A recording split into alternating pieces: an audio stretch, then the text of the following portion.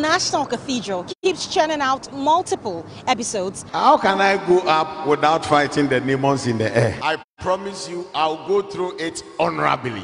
As Secretary to the Board of Trustees, Reverend Kusibuatin finds of allegations of conflict of interest and double identity, the new set of issues that defenders of the Cathedral project have to deal with. Two prominent members of the Board of Trustees, Archbishop Duncan and Eastwood Anaba, have become the latest trustees members to demand more openness, audit and accountability into several issues regarding the construction of the cathedral.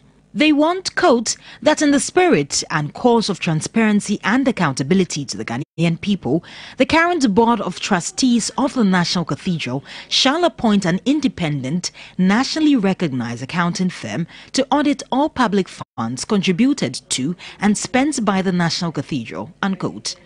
In an apparent reference to the prevailing economic conditions, the two men of God insist the time is not just right for a cathedral. They say, quote, we have firm regret that the current economic climate in Ghana prevents obstacles to the timely construction and completion of the National Cathedral, unquote. They then give multiple examples of famous cathedrals around the world, including the Notre Dame, St. Paul's in London, and the Milan Cathedral, and say the case of Ghana's National Cathedral deferred will not be a dream denied.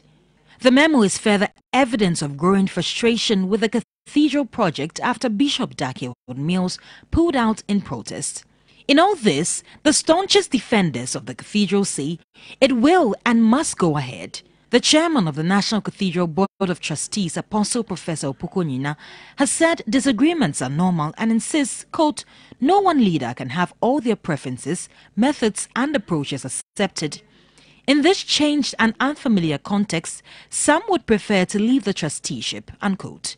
And the president is adamant the cathedral must and will be built. Just like Sanballat and Tobias, in the days of Nehemiah, there are some who do not share my view on the building of the National Cathedral.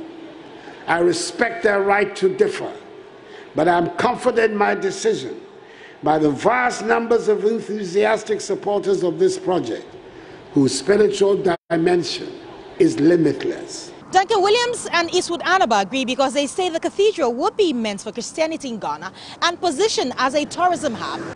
It doesn't look like we've seen the last episode in this divisive series. Judith Awachitando, TV3 News.